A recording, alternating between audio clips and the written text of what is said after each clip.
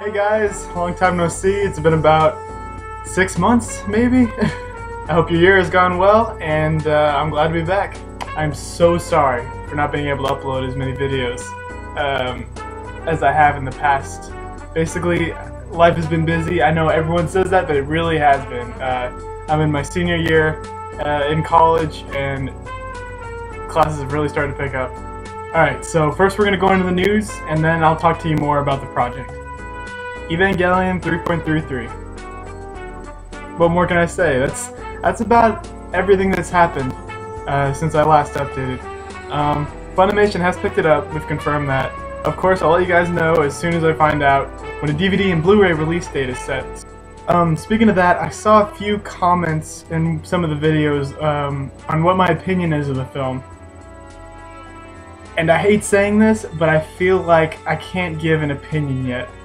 And the reason is, I feel like Evangelion 3.33 is part 1 of the final film. It would be like judging, first thing that pops in my head, Harry Potter. It'd be like judging the Deathly Hallows film if you would only watch part 1.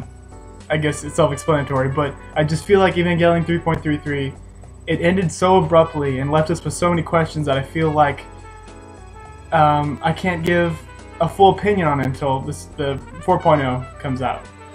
But I do want to know what you guys think, so put it in the comments. I want to read all your responses. I will say one thing.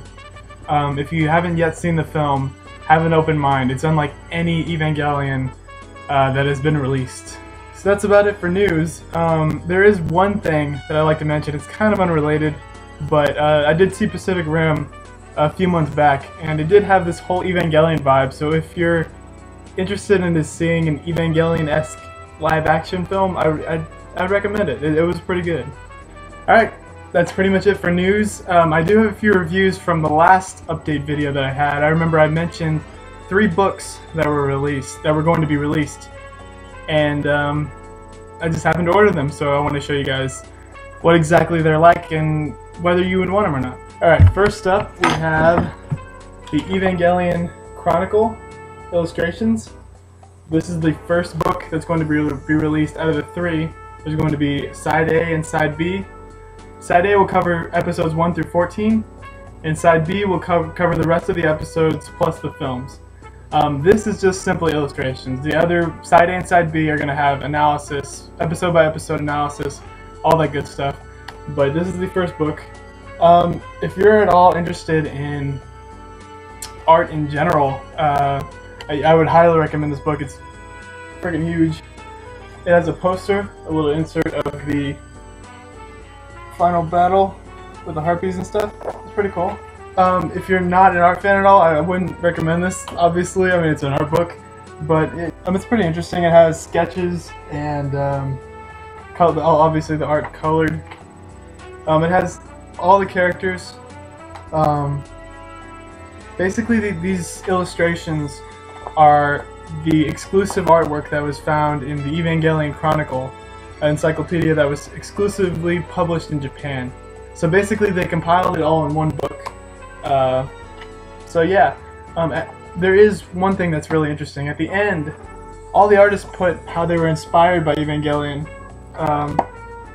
and what inspired them to do their specific drawings. It's really cool. They talk about how they first saw Eva on TV. It's just nice to get like a Japanese perspective on the series, you know? So yeah, that's Evangelion Chronicle. Next up, we have the Evangelion manga volume. This was released back in November. This is the second to last manga volume that's going to be released. Not much to say about it without spoiling things, but it is different from the anime, the ending. Just from what I've seen so far.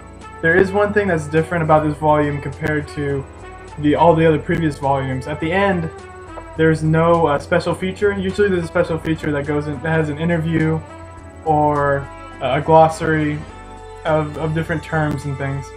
This one didn't seem to have it. The only reason that had to happen was because they had to rush this out because they wanted to do a joint release. This was released the same day as it was in Japan, and to do that they obviously didn't have time to write a special feature or include one. So if you like the manga, highly recommend it. Just one more to go. Yeah, so that's that. One more book, the Evangelion comic tribute. This is an interesting read. I'm about halfway through it. It's pretty funny. It's basically these Japanese artists, they make these parodies about the fact that Evangelion is a cash cow, and just different aspects of the series that were always, criticized by certain people. The complex plot, the religious symbols. It's basically a book of parodies. The artwork is very good. I recognized a lot of the names of the manga artists too, so it was only $10 on Amazon. I highly recommend it. I'm a little biased, but you can check it out if this is your thing. Alright, that's all the news and reviews we have. I hope you guys enjoy this new episode. It was a little shorter than the previous ones, but I really wanted to include these minor characters. And frankly, I really just wanted to get something out for you guys because it's been so long. I have the script for the next episode done, and I'll be editing very soon. If there are any more delays in the next episode, I apologize. I'm really going to try and get these episodes as quick as I can to you guys. I apologize for the huge delay. For the past 6 months, my life has just been very busy. I know everyone says that, but I'm being honest. And thank you for all your support, all your comments. I promise I read every single one of them. That's what keeps me going. Stay tuned, guys, because there's a lot more to come. I love you all, and I'll see you next time.